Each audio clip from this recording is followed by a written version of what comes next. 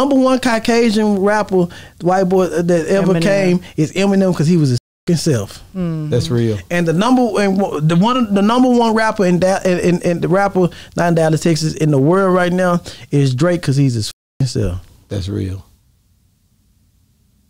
That's hard too. And he's not acting, and he's not hard. If you just be yourself, like that's it. Just be yourself. Yeah, we on Boss Talk 101. Like, it be them rappers. Yeah, it be them rappers. It's like they gotta act like something. Just be yourself. Yeah. Laugh, talk. You can be. You can show people you're a family man. Man, I think Kevin Gates did that a lot though. He showed people he was a family man. Some of them rappers they be trying to boost it. Boosie do that a lot. Yeah. Yeah. But let me ask you a question. Does it come with, because you know when you think about rap, a lot of stuff come with rap, and we blame a lot of things on it. When you see all these different killings and murders and whatever, you see it in the rap industry. You don't see it in a lot of other, country. Music genre. But is it black rappers, or is it like, do you see that in other rappers of other ethnicities? I'm starting to see it now. I had this white boy from Arkansas come on my damn live talking. His teeth, and I go back. He got diamonds in his teeth, and I go back and look at his Facebook page. His teeth were pearly white straight. Why you got them diamonds in your mouth? Take that shit out. They trying to be hood. Fat boy, take that shit out. Because they feel like rap comes with a certain image. That's what they feel. Now look.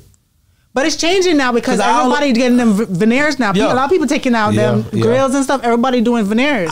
Except one of my old rappers came from Dallas. He needs some. Look, he just took the money. Said, "God got some veneers." Look, if they, especially the Caucasian white boys. They don't have to act hood. The #1 Caucasian rapper, white boy that ever came is Eminem because he was his self. That's real. And the #1 rapper in the rapper not in Dallas, Texas in the world right now is Drake because he's his self. That's real.